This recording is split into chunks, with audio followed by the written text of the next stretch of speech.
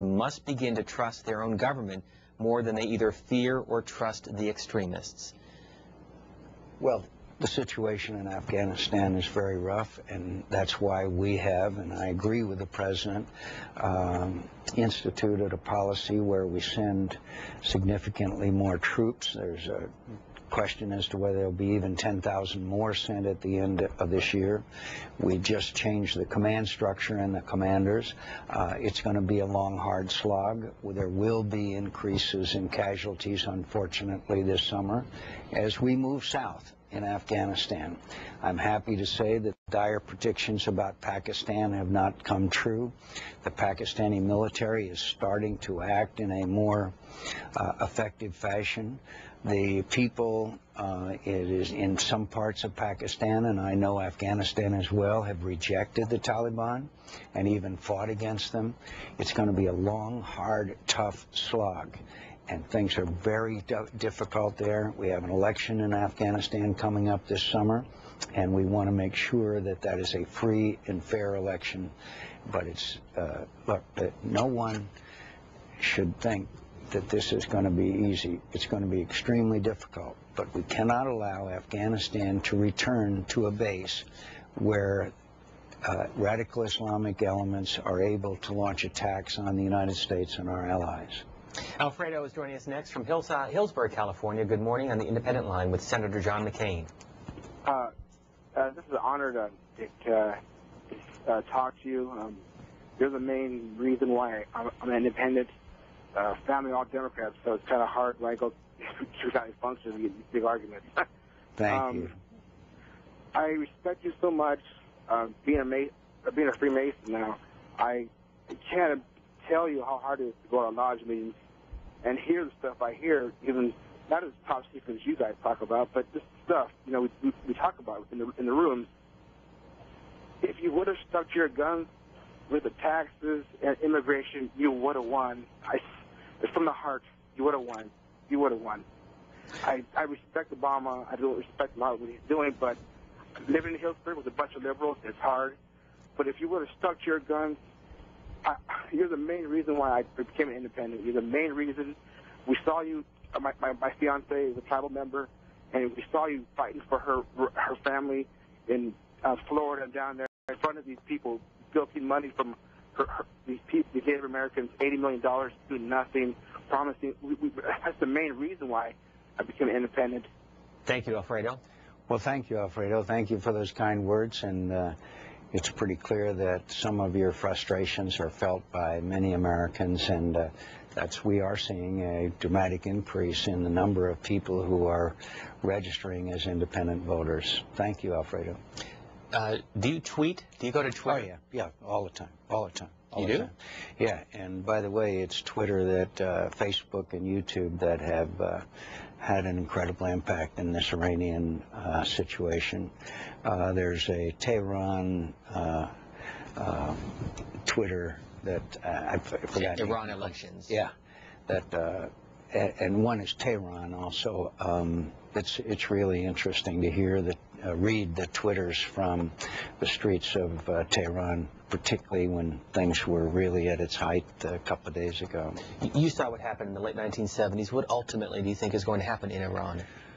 Oh, I think ultimately that democracy will prevail. I think that the people of Iran have clearly indicated their dissatisfaction with the status quo and the radical clerics' tight control of that country. This is a very old country and a very old culture and a very sophisticated one. People are not going to stand for that forever. I think you can draw a parallel between when the Prague Spring was repressed and the Polish workers were repressed. And by the way, Ronald Reagan stood up for them right away, as did liberal Democrats as well as conservative Republicans. But forever, this governing body and this way of that Iran is being governed is discredited. They're totally discredited in the eyes of the world. So I think over time you will see a significant change in Iran. Now, how long it would take and under what circumstances are impossible to predict. But those young people who sacrificed their lives and their physical well-being in the streets of Tehran, their legacy will be fulfilled. It's just a matter of when. We have a political tweet from David Ryan, who himself is a candidate for Congress, wondering whether you will run for president in 2012. No. I've had my chance twice, and it's humbling, and I'm so grateful to have had the nomination of my party. But it's time for a new generation, and we've got a new generation of Republican leaders out there, and I'm confident we're going to rebound. I can remember when the pundits said that one party or the other was done. That's the great thing about American politics. We're going to come back. Next is Tim on the phone from Cartersville, Georgia. Good morning. Okay. Tim, please go ahead. Yeah. Sorry. Yeah, I guess I'm coming back to, first of all, I got a lot of admiration for Senator McCain. I supported you greatly in the campaign. And, but I do have to bring us back to health care. I have to agree with the lady that said for $5,000 we can get health care for a family. And I know from here in Georgia, in a family of four, a $5,000 credit on our income taxes would be very difficult to actually put adequate quality health care on a family of four.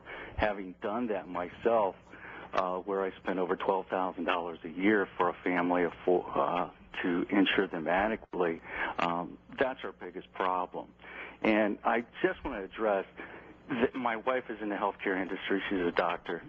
And I see the problem as more the insurance issue of not being able to pull smaller companies. We have a small business, and we can't afford to put adequate health care or provide adequate health care for our employees of three. Tim, what's your business? We actually have a dental office. My wife's a dentist. And what I would like to see, instead of a single provider, is actually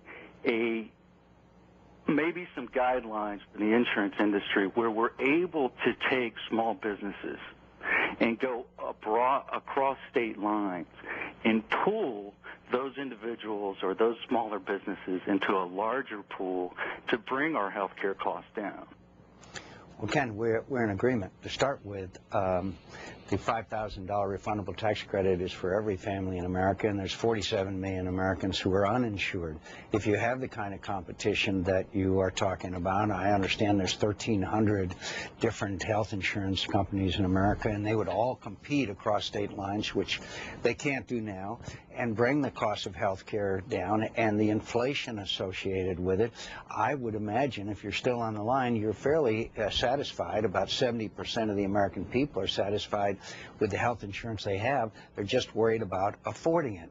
And I am convinced that if you keep the cost of health care down, provide competition, you can give every American family the opportunity to have at least some minimum health care. And again, I'll be glad to send you the statistics. $5,000 refundable tax credit for a family will be enough to give Americans a minimum health insurance policy, which they can then expand if they want to with their own money. But the fact is that we've got to give every American family, in my view, at least a $5,000 refundable tax credit, so at least they can go out and shop around for a minimum that would handle catastrophic and others. So it's all part of a large trying to address the problem of the cost of health care. And again, Ken, if you're not satisfied with your health insurance that you have today, and I would imagine that you are, then I think you ought to be able to go someplace and get the health insurance that best suits you and your families. That's part of this proposal. Prevention, wellness, fitness, treatments on outcome-based treatment. It's a whole mosaic of a proposal. But to say that the government run health care system, with you and your wife being obligated to provide health insurance for your employees at a certain level, otherwise you would pay a fine, of some kind is not my vision for health care in America. Let me conclude with two personal questions. This is from John, who said in this tweet, how does